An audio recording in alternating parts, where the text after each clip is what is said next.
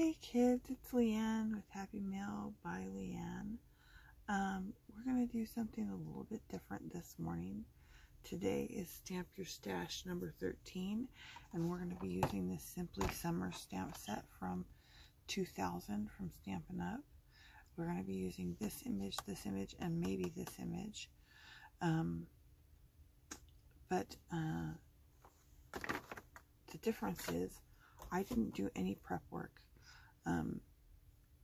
I've chosen my paper. That's the only prep work I've done. So let's get into it. I have an idea in my mind of what I want to do, but shoot, I didn't get enough white paper out. So I'm going to have to get some white paper out. The first thing that I want to do is stamp this beverage image, because I'm going to put some glossy accents on it, and it needs time to dry. So we're going to use the Staz On because we're going to color it in. And I don't want the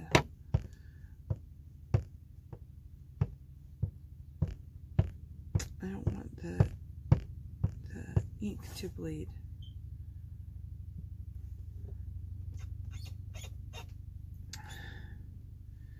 Just like that. Gorgeous. I wonder if I should. Nah, I'm not going to. I was wondering if I should emboss it, but I'm not going to emboss this image. I don't feel like embossing it today. So, and we're going to put glossy accents on it where it looks like there's liquid in the cup. So it won't need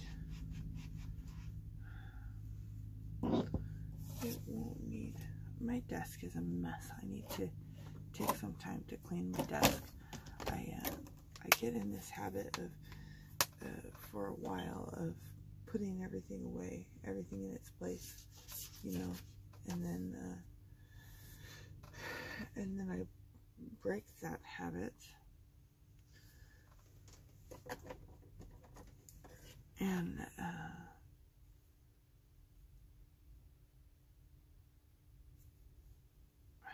don't know if I like that color.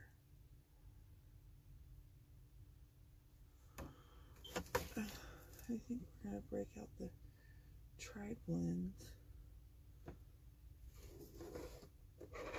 Let's do the orange.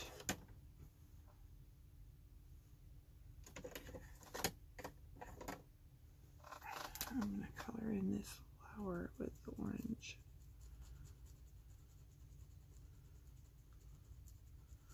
I'm trying to go quickly so we don't run out of time.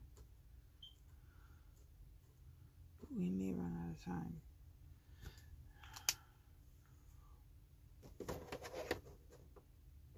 And then, yeah, I'm gonna do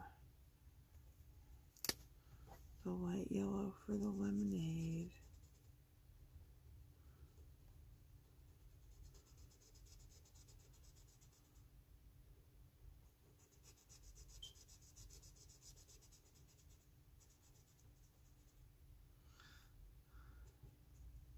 And the inside of the lemon. Lemon wedges are lighter in color. I'm not going to color in the ice cubes. There's ice cubes in this picture.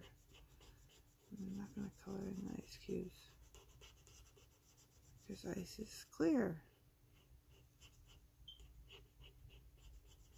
At least my ice is clear when my filter is working. My filter's not working. My ice has floaties in it. That's gross. So here's your reminder to change your refrigerator filter so that your ice doesn't have floaties in it. Ay.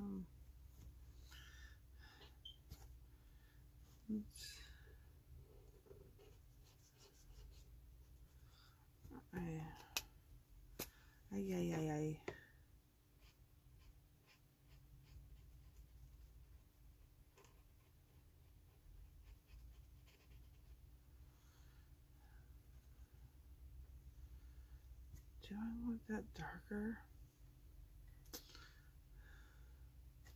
I kind of do. Oh, there, I'll just shade it. That's better. So I'm going in with the mid on the lemon peels.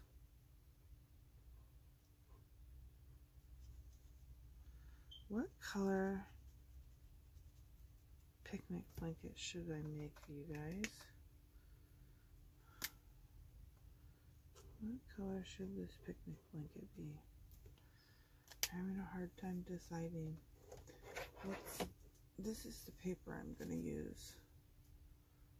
If I can pick it up.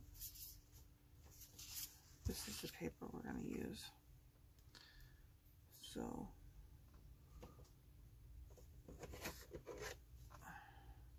I'm not sure what color I want to do. I kind of want pink. I like pink and yellow and green and orange together. They're pretty colors. Pretty colors. So let's do pale pink in medium.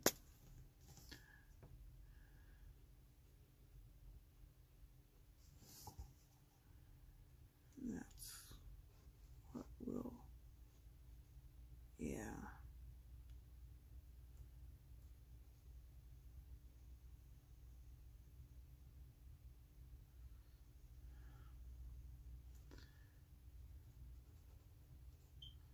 My birthday is this month, and I wanted a party.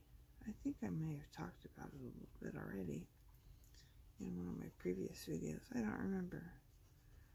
I asked a couple friends if they could help me plan and execute a party, and neither one of them were available to do that.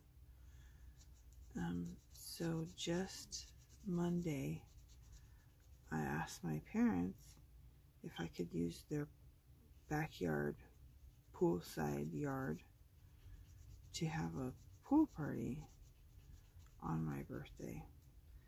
And they happily agreed. They like using their pool, you know, they like it when people use their pool.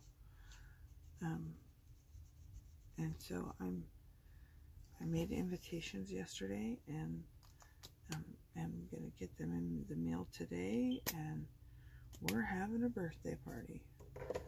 And I am super excited about it, because you only turn 50 once. At least that's what I've heard.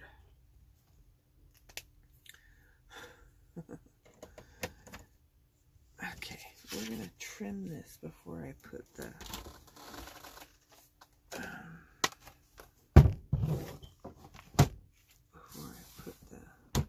glossy accents on it, because I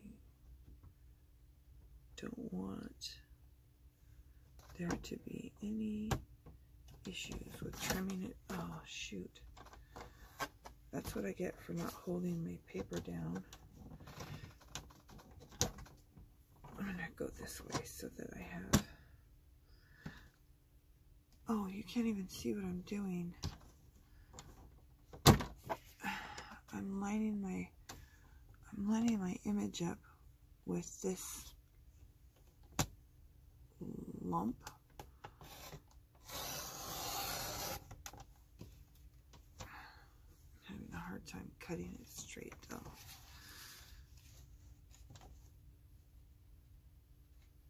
I'm very tired this morning, so I'm a little bit quiet, and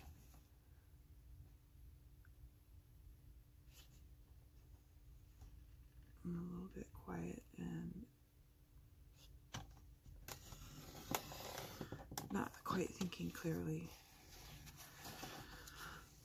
So if I make mistakes on this card, that's why. But you know, mistakes are just, what is it? Bob Ross says, happy accidents. Or at least he used to say it. He doesn't say anything anymore. Okay, so I'm going to take my Glossy Accents. I don't know if they even sell this Glossy Accents clear dimensional embellishments anymore, but I'll look, and it's by Ranger. I'll look and see if I can find it. This is forever old. It might not even run.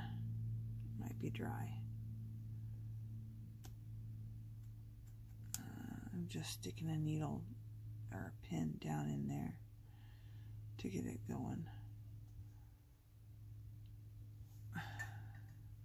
Just a corsage pin. I'm squeezing this as hard as I can and nothing's coming out. I think that my Glossy Accents is toast. It's weird because when I stick my pin down in there, there's movement. There must be dry stuff in the nozzle. So let's see if we can get that out.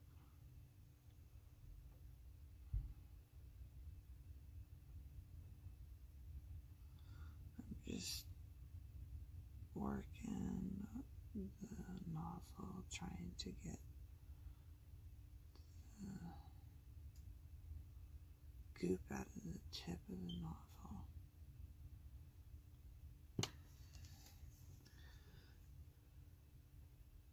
There we go. Movement. Okay. Very little movement. Not coming out very good, but it's coming out. So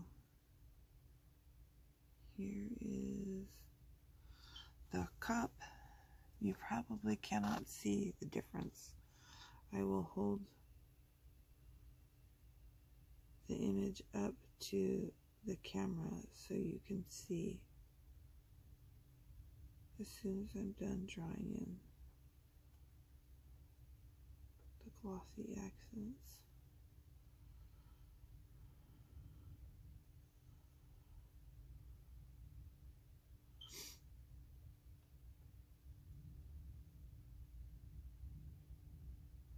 Oh, there we go. Okay. I don't know if you can see where it's glossy. I just put it, yeah, you can see it a little. I just put it where the liquid would be. So I'm going to set that to the side to dry. I'm going to recap that. I'll have to clean it out later to make sure it doesn't get goopy again. Now I'm going to trim my paper. This looks kind of dirty. It's okay. 8.5 by 11 paper calls for a 5.5 cut here. If I'm going this direction with my card. Now I'm going to score my fold line because I like to do that. It makes for a crisper fold. I went years without doing that. That's at 4 1/4. Because it's 8.5. Half of 8.5 is 4 1/4. But yeah, I went years without bone folding my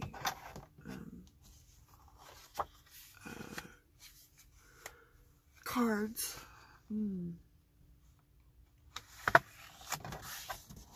This would be cute with some bright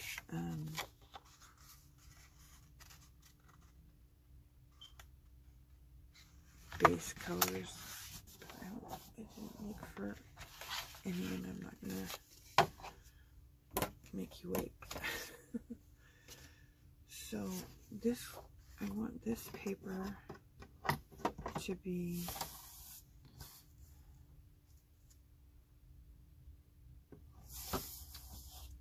I believe 5.5 by 4.25, 4.25 by 5.5, because I want it to cover the whole thing.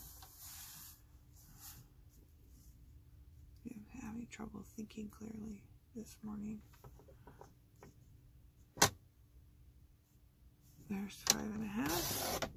We'll set that aside to use later on something else. And 4.25. This paper came in a stack of paper somebody gave me 100 years ago. And I have never used it. Okay, we've got 2 card bases. Now I can make 2 of those cards. 2 of the same card, which is kind of fun. We're going to set this card stuff aside because that's the step we're at. I'm going to work on a different card now for a minute. I don't know which paper I want to use first. I think I like this big floral paper with the pink. Yes, that is what I like. And this one, we're going to cut vertical so the card goes this way. So this one, we want 4.25, 4.25 by 5.5.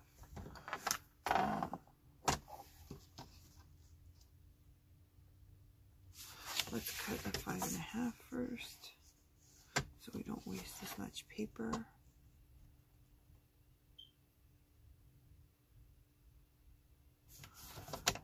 Oh.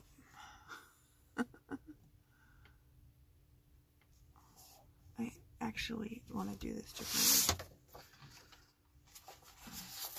I'm going to cut this at 5.5 because this is my base. It's going to be my base paper.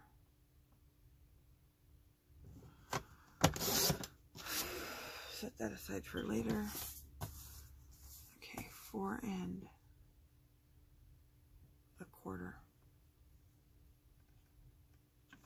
I'm really having a hard time thinking of these measurements today.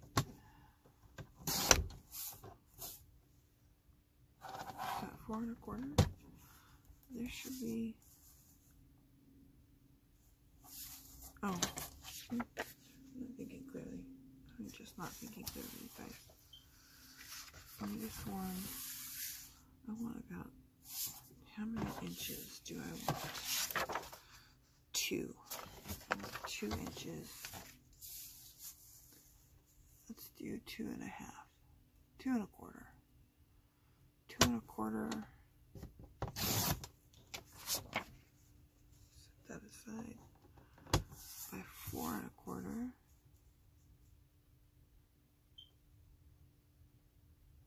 I think that's crooked. Shoot, I think I did it crooked.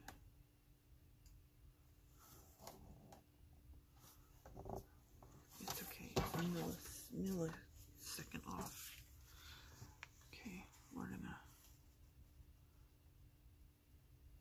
glue that right down there, like that.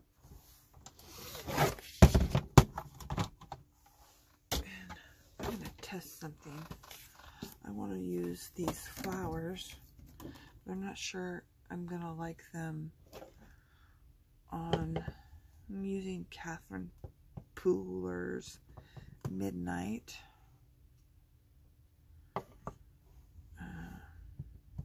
Just because it's nice and juicy. I'm gonna put these right here and see if I like them.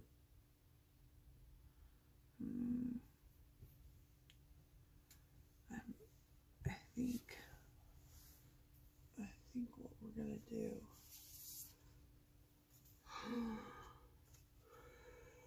Oh, pardon me, yawning.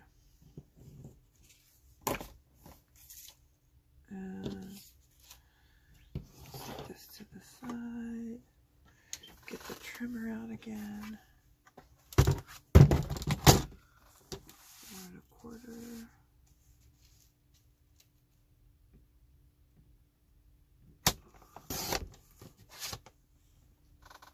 How much is this?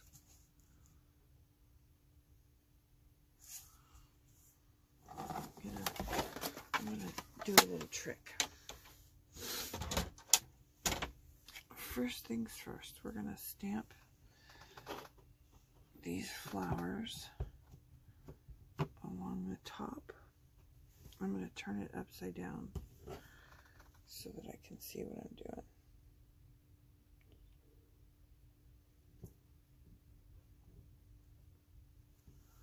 I want to line it up perfectly, and there's no such thing as that. That word perfect is just oh, look, it looks great. Looks great. Let's clean this ink off the table so that we don't get ink on anything else that we don't want ink on. I'm going to leave this ink out because I'm going to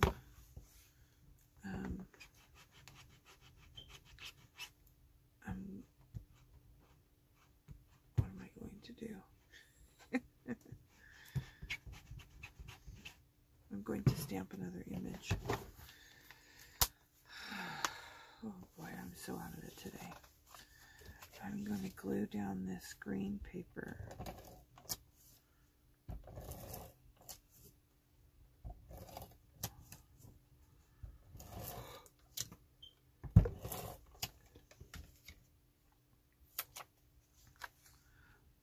I'm going to line it up right up against this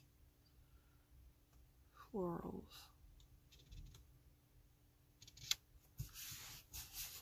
So now I'm going to trim off the excess with my scissors. I could get my trimmer out to do this, but it's quicker just to trim it off with my scissors. Oop, that went flying.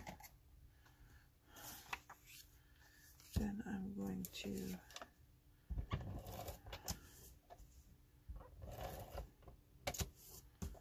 glue this down.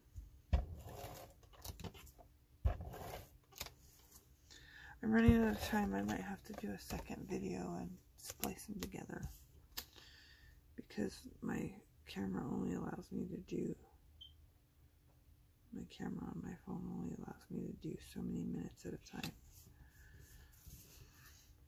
Voila. Now, I love this bicycle image. I think it's so cute. So we're going to stamp that. We're not going to color it in. We're just going to, I might change my mind. But I doubt it. I don't think we're going to color it in. I might need to though.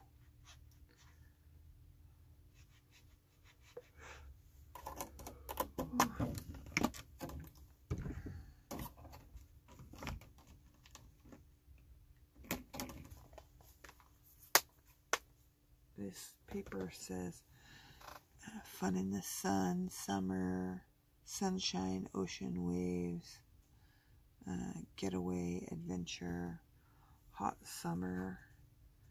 So it fits perfectly with this. I was thinking about putting on some of this.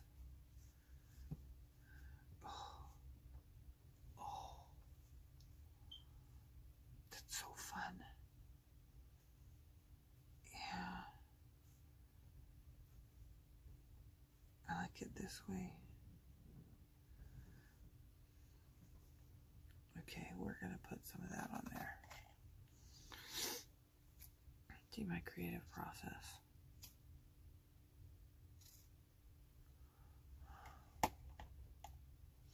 And I'm just going to hot glue it down.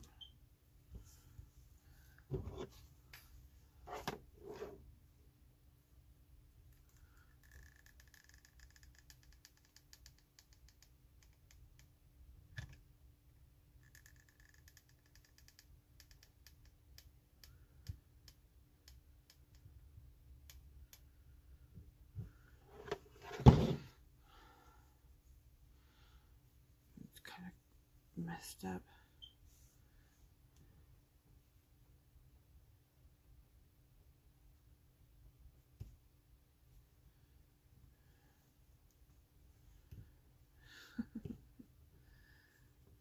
Yeah, I like the ruffle. I'm always doing a little bougie. Bougie extra. Okay, I'm going to trim that. And I'm going to trim it here. Let's turn it around.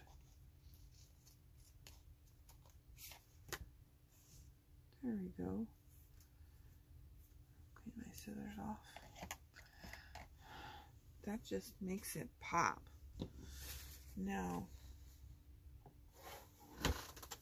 I'm going to trim off the excess from our little bicycle. I'm just going to do it the same way I did the last image. If you've got a better way of trimming around an image to make it, you know, the same all the way around without cutting the paper first, let me know. The reason I do it this way is because when I cut the paper first, I often don't get the image in the square or the circle the way I like it. So this way I can just trim off the excess. It's not hard, it's just a little bit awkward. Just a little bit awkward. Okay, let's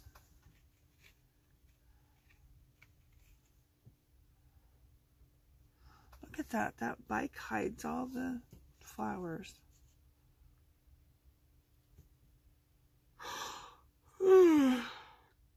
I think I'm going to trim it a little bit more. Trim it a little bit more. Let's see. Do it right on the...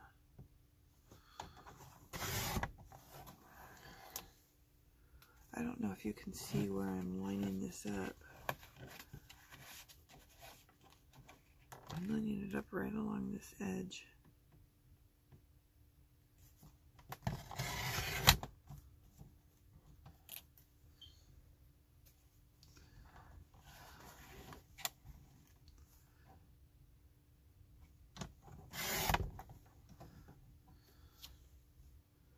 We don't want to hide the whole card with, you know what, I'm really not thinking clearly. I should have glued the card base onto the, I should have glued this on the card base already. Let's do that. Let's do that. It's a little bit tricky to get the adhesive on once you have like the thick embellishments on. So it's a little hill we gotta run over. I put a lot of adhesive because I don't want my cards to fall apart. And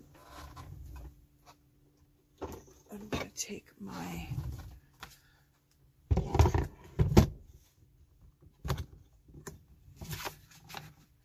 I can't remember what this is called. I'm going to take my stamping platform and use it as a guide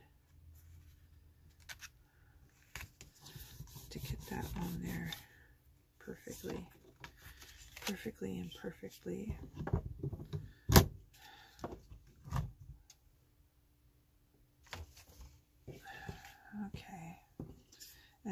the bike. Oh, now it works out good. Let's get the sticky scissors out. I really like this in black and white, but I think if I do a little bit of color on it, that it will pop. So let's color the seat on this bicycle green. Oh, that's not the color green I wanted. That's okay. And the flowers pink.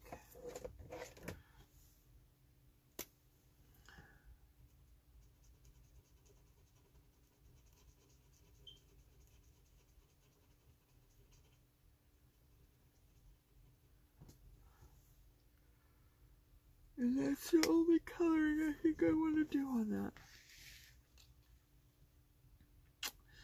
If I had done a lighter green, like closer to this lime green, I think it would be better, but I didn't. So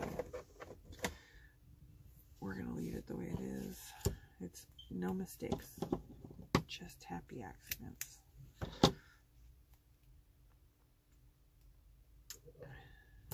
It's all good.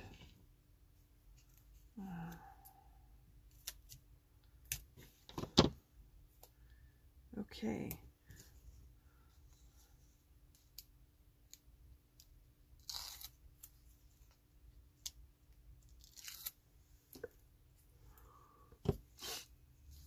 One card down. Super cute. One card down. One card to go. I'm going to pause the video at this point because our glossy accents are still pretty wet and I want them to dry. So I'll come back and finish the video in a little while. Maybe go have some lemonade and take a nice break.